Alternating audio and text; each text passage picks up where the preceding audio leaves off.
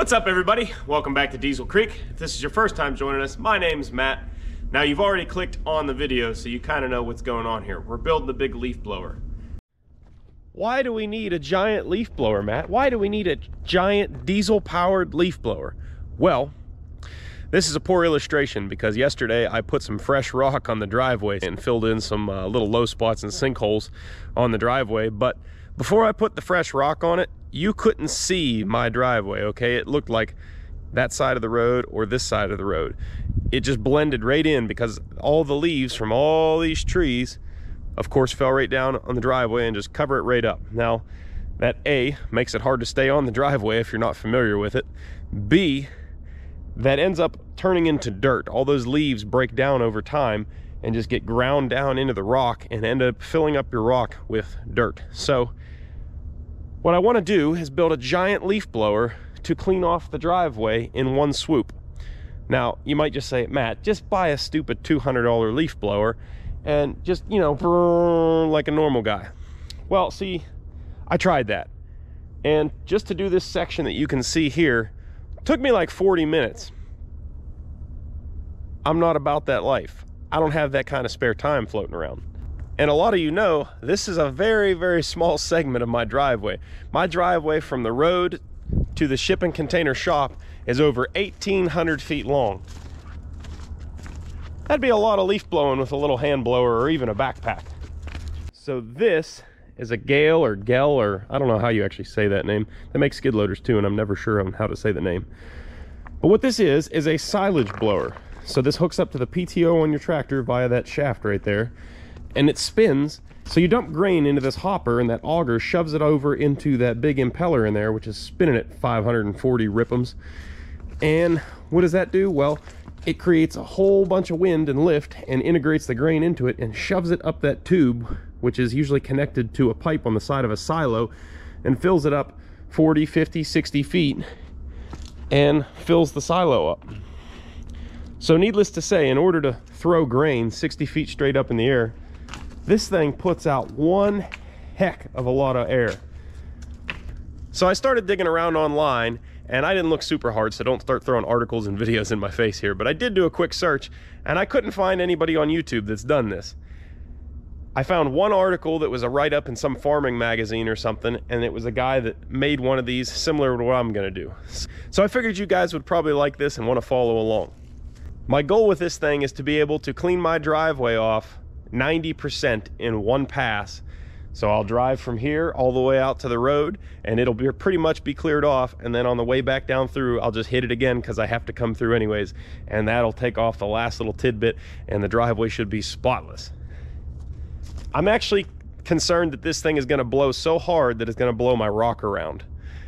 I don't want to be blowing all my rock off the driveway.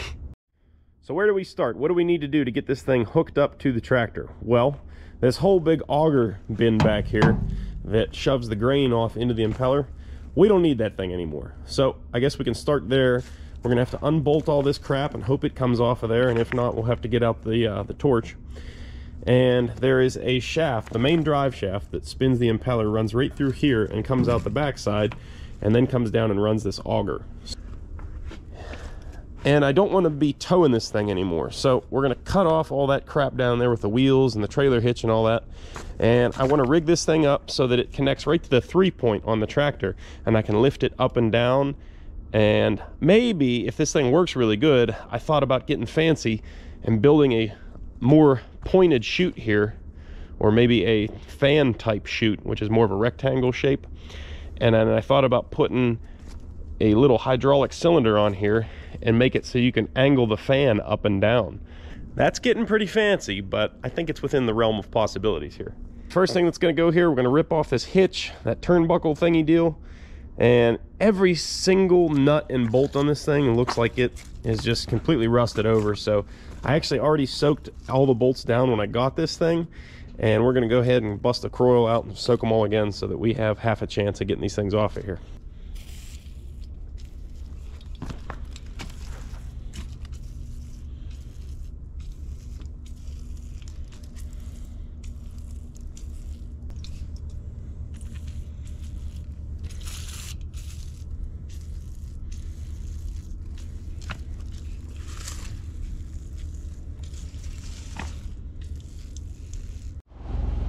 I've never actually heard this thing run.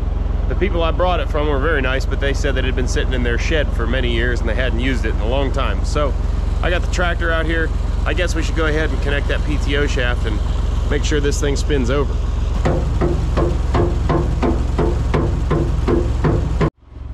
All right, well, we got the old PTO connected there. I guess we'll just stand back and let her eat.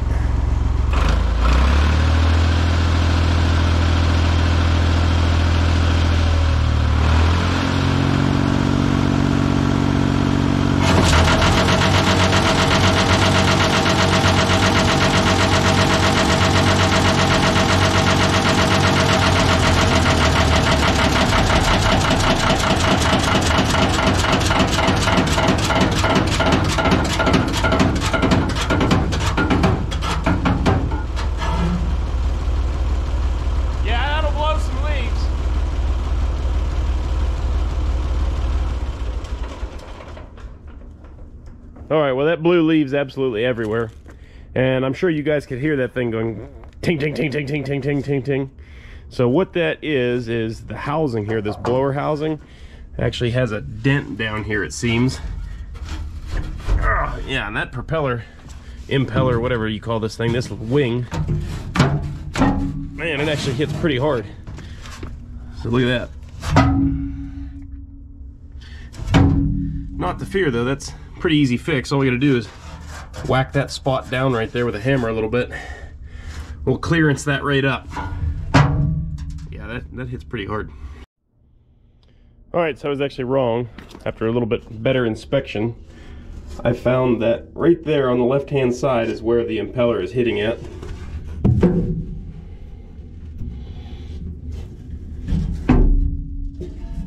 Actually, I think it's hitting in multiple places.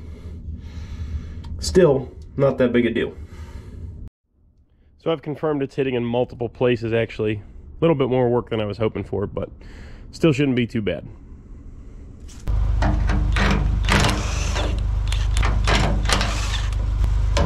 Well, I hope those two bolts were an indication for the rest of the bolts on this unit, but I have my doubts. They were the two best looking ones.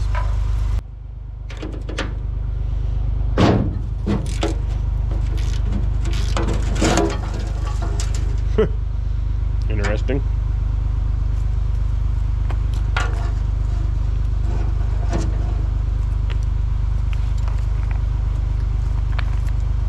Well, to be quite honest, the thing is not built the way I realized it was. Now, I have never messed with one of these silage blowers before. I thought the chute was just going to come off of there, and I thought that this outer skin here that went the rest of the way around the impeller, you know, this piece here, as you can see, it's not welded up there at all. I thought that thing was welded solid up there. That actually, oh, that's awesome. Wow, this project just got so much easier. All right, so this is really exciting. I thought this was going to be a lot more of a project than it's going to end up being here. I thought that this piece here was completely welded all the way around, and it was just this little piece of chute here that would unbolt off of here for access into the impellers. Turns out, as you can see, nothing's welded.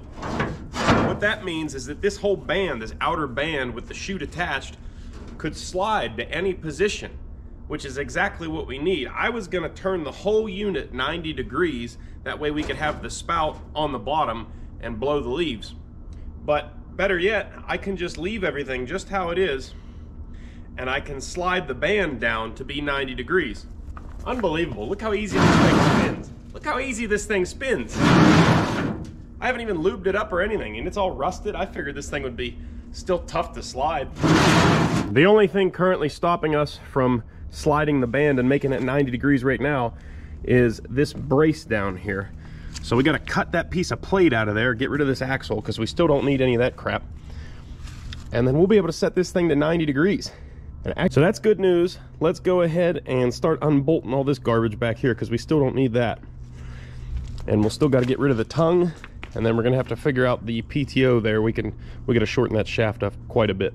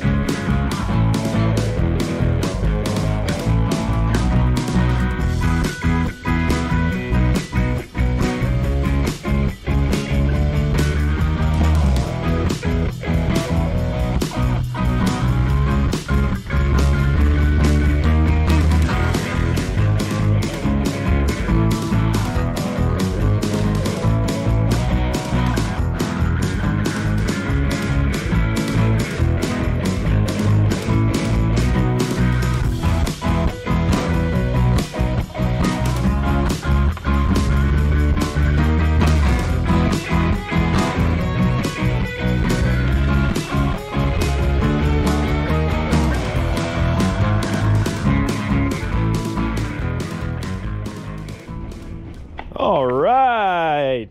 Well, we finally got that thing off of there. That was turned into a struggle.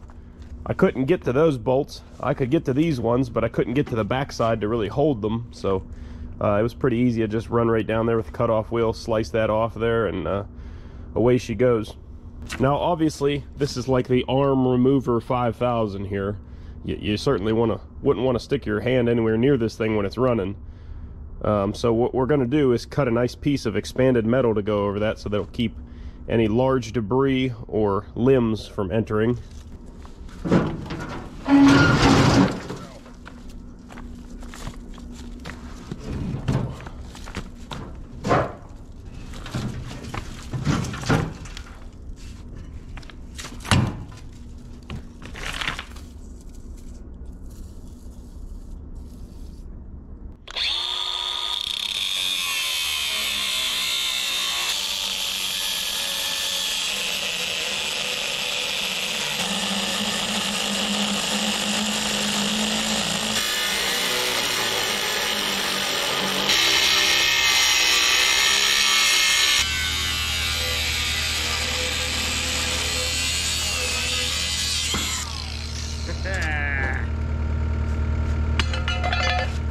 Yeah, baby, getting somewhere.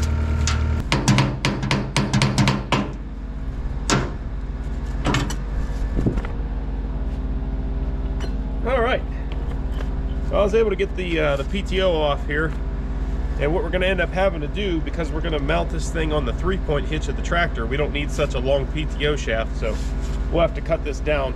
We're going to do that later. Next thing I'm going to do is roll this thing up and over, and we're going to figure out how we're going to mount our 3-point hitch brackets.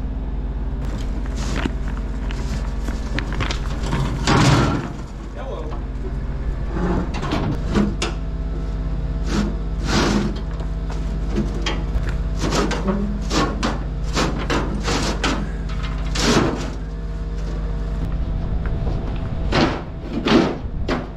Oh yeah, baby. Check that out. This thing's in full-blown leaf blower mode now.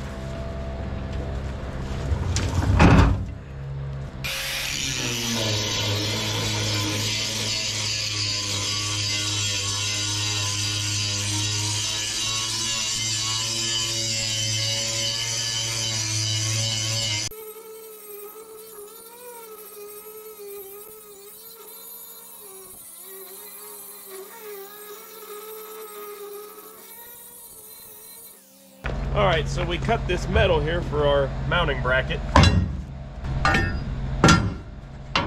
We'll weld one guy right there.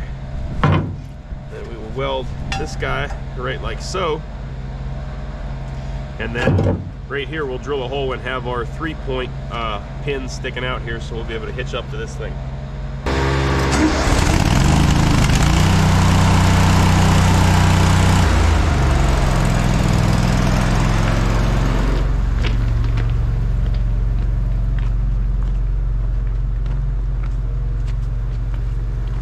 All right, got a brand new box of 6011 here. Let's go ahead and buzz these brackets on.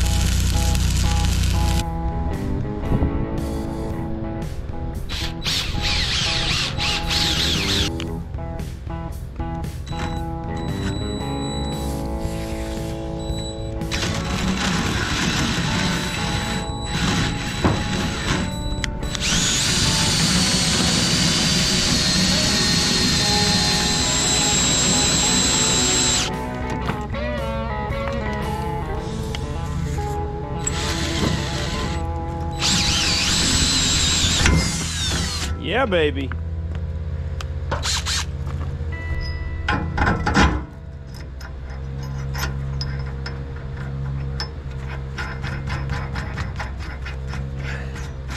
Starting to look like something now.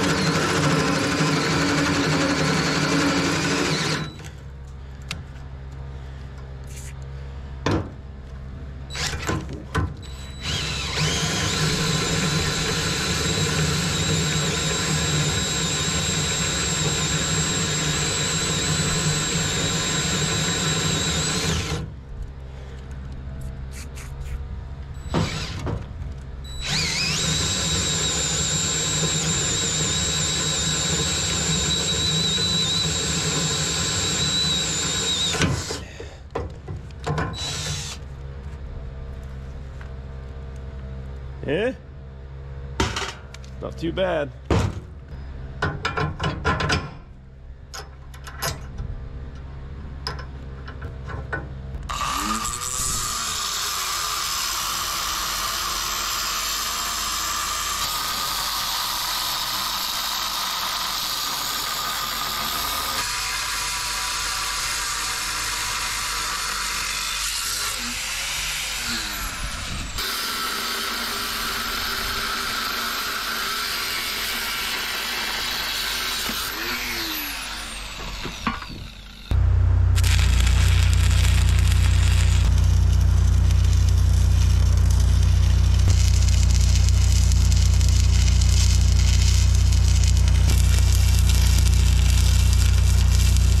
Alright, so as you saw, I cut up the original hitch off of this unit and welded it on here for my A-frame for the 3-point.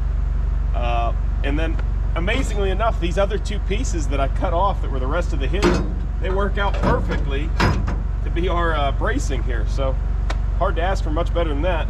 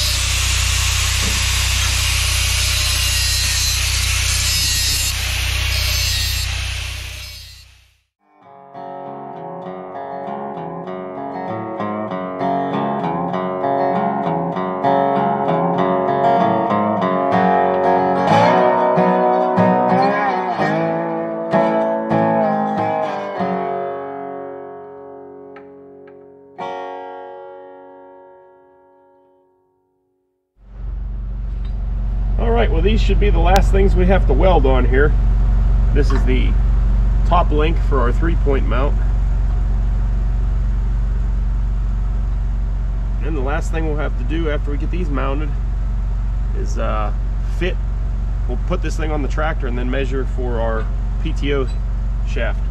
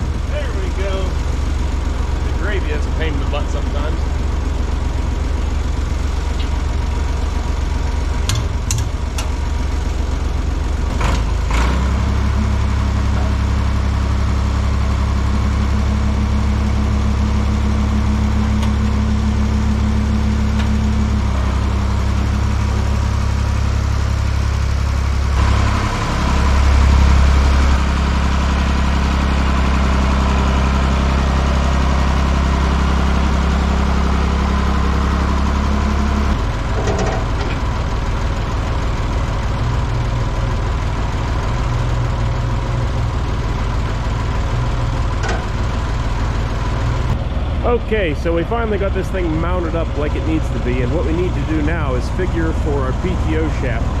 The one that came on it is going to be way too long at this point, so we'll have to figure out just how far we can cut that thing down to make it fit in here. So let's bust out the measuring tape and do some figuring here. I got the drive line pretty much level with each other. It looks like I could bring the blower down just a hair still, and when they're level, that should be the shortest distance that should ever have to be. So we just got to make sure that we give it a few inches of play so that it doesn't bind up on itself. All right, well, we're really in a time crunch here because it's getting dark, and I'd like to show this thing to you tonight so I can get the video up to you tomorrow. So I stole the drive line off of my mower, and we will have to deal with that in the future. But this should work for now. This will get us going.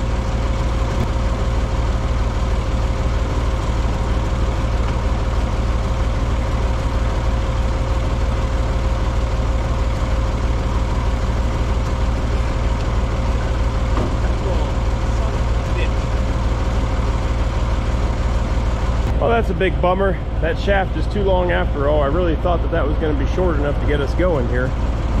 All right, I played around with this PTO shaft a bit, and I think the plastic guard on it was actually all bound up on itself. Wouldn't let it collapse all the way, so we can go ahead and try to install it now. I think it's going to work.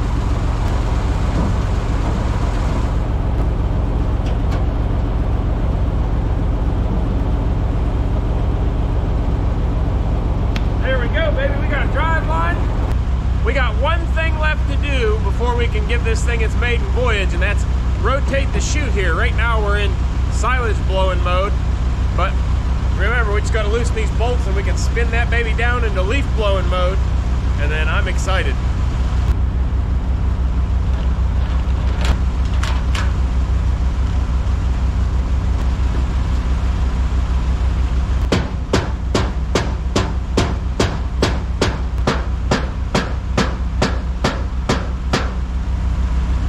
It was sliding really easy earlier, but now it doesn't want to.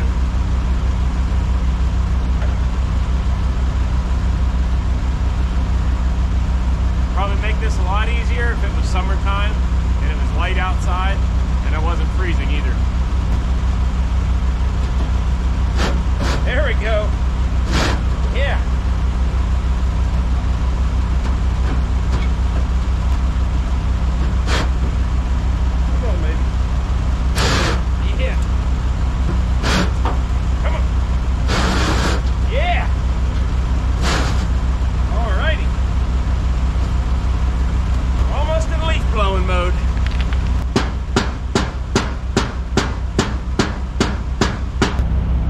Okay, I'm going to go ahead and fire it up for the first time since we got it mounted on the tractor here. I know the fan is rubbing in a couple spots, but I'm going to let it self-clearance for a little bit first, and then secondly, that'll rub some spots so I can tell exactly where it's rubbing, and then I'll try to do a little adjustment with a hammer.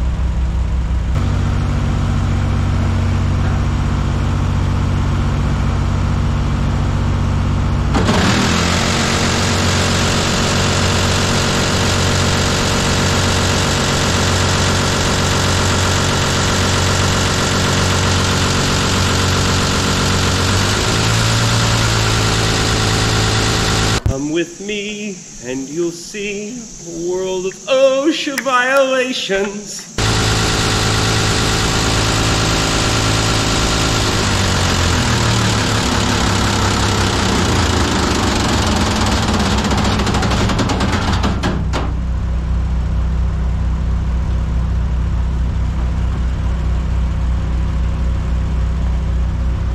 Well, that looked cool. Nice and easy to tell where it's rubbing now, huh? So we're just gonna work a little bit of clearancing on that, and hopefully it's good.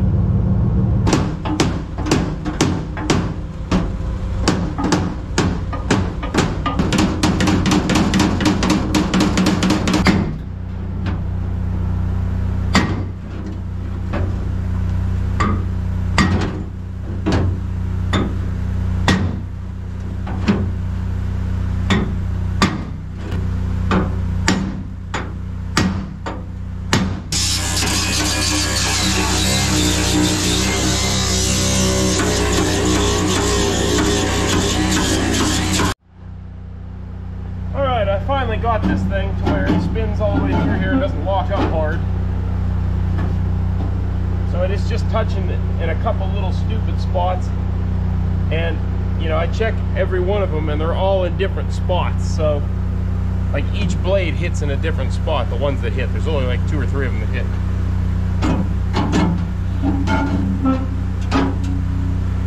But the main places that we're rubbing before are not rubbing now, so I think we're gonna go ahead and try this thing.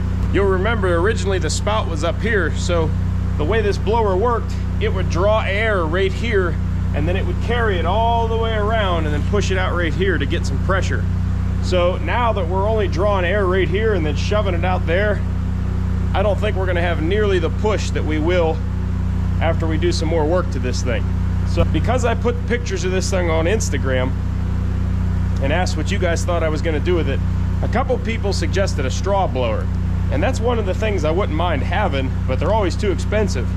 And I believe this unit with some modification will be able to do it. So what we would have to do for a straw blower is turn this thing back past where it was and have the chute facing out over here on a slight angle upward. And we would have to leave this open so we could feed pieces of straw bale into there. And I think that'll work as a straw blower. So originally I was just gonna put a piece of expanded metal over this thing so nobody gets their arm removed with it, and, you know, use it as a leaf blower and then straw blow. You just open that cover up and throw the straw in. But actually, now that we're able to rotate the outer housing to where we need, I think I'm gonna make a block off plate for this thing, and that'll seal the air off right here. And then I'm gonna cut some like 8-inch holes right here. And that'll allow us to draw some air over here for when we're leaf blowing, which will be 90% of the use that this thing sees. And then if we need to blow some straw with it, we can just unbolt the plate real quick and easy, flip the chute up and around, and off to the races. All right, I'm gonna fire this thing back up again, and hopefully it doesn't sound like a death machine this time.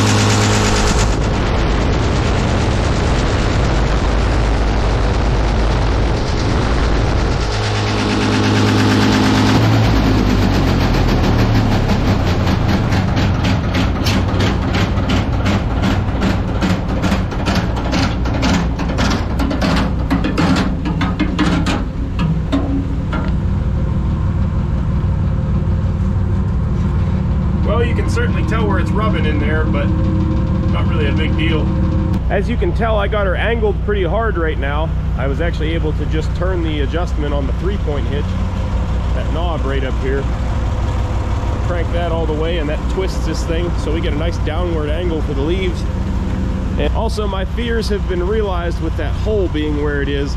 There's nowhere near as much pressure coming out of there now as there was when we first tried this thing at the beginning of the video. But nonetheless, I'm ready to try and blow some leaves with it, and then we can see what kind of revisions we need to make.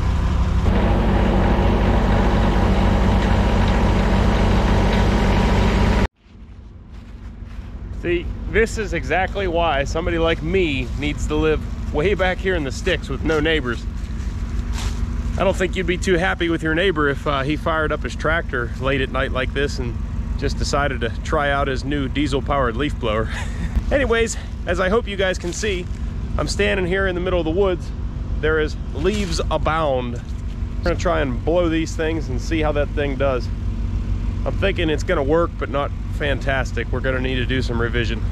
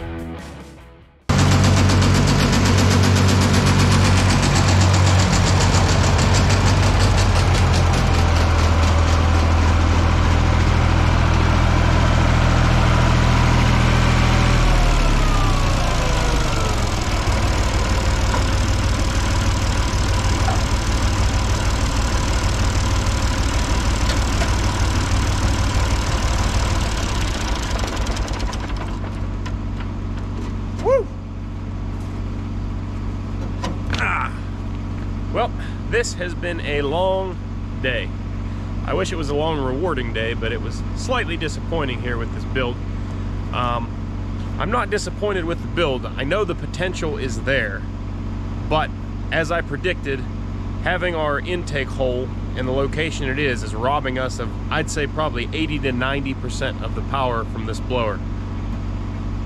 One of my favorite things about making videos and putting them on YouTube like this is I get so many great ideas from all of you guys, all of your comments, suggestions, critiques. Those all, I read all the comments, or I try to at least, and I do learn a lot and take a lot of notes from you guys, so I really appreciate that. If you guys got any thoughts on this build, drop them down below. As I said, we have to relocate that air intake. I know that that's a problem, but if you guys know of anything else that's probably robbing power or could be improved, go ahead and let me know down below. So one thing I did learn from running it just for those few minutes there is that it's really easy to drag the chute. So I think we're gonna rig up some sort of a bogey wheel on this side too. Of course, the axle stub is still there from the original wheel. I never did take that one off yet. I might end up leaving it because it's not in the way, but I can't just put this wheel back on over here, obviously, because it won't clear the chute now. So maybe we could just cut that off and relocate it a little further back and just set it so that it's just a hair lower than that chute is, so that it can't drag the ground. Other than that, the whole 3-point hitch that I built there seems to be working pretty good. That was really amazing to me how well it all worked out to just be able to scavenge the hitch and repurpose it and build it into the new hitch. So that was nice that we didn't have to get into too much new metal. So I am really excited about this project. I'm gonna need this project for something else I'm gonna have coming up here very shortly, and I'm sure you guys will really like that whenever we get to it. I had mentioned that I posted this thing on Instagram, and you guys had given me some great ideas on other uses for this thing. So this thing is gonna be a multi-purpose unit once I get the kinks worked out of it. We're gonna have leaf blower, we're gonna have straw blower, we're gonna have snow blower, and one other use that I'm sure a lot of you can guess, but that's what we're gonna have coming up shortly to use this thing for. Anyways, guys, that's gonna wrap this one up for me. It's been a late night. This is actually Friday evening, and I hope you're watching this Saturday morning. So I gotta go home and slap this thing into the computer and hopefully get it to you guys. I really enjoy making these videos, but they do take a lot of time and a lot of effort. So if you guys like the video, do me a big favor, hit that thumbs up button. It really helps the channel out and doesn't cost you guys a thing. And of course, if this is your first time joining us and you're not already subscribed to the Diesel Creek channel, make sure you go ahead and click that subscribe button so I can see you on the next episode. Thanks for watching. Later.